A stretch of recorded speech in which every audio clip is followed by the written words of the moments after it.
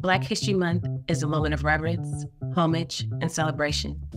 Reverence for those who suffered simply for existing in the skin they were born with.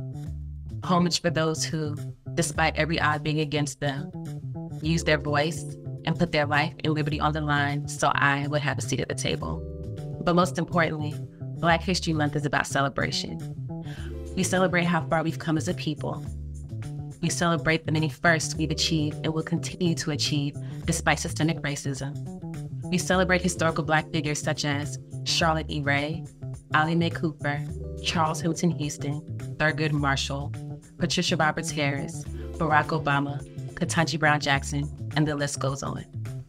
Black History Month is a reminder that despite our dark beginnings in this country, we are a resilient people and we will always overcome.